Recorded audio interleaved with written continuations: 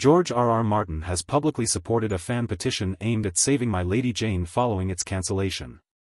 The show, based on the novel co-written by Martin, had garnered a devoted following, and its cancellation sparked significant disappointment among fans. Martin's endorsement of the petition highlights his commitment to the project and the fans' enthusiasm for the series.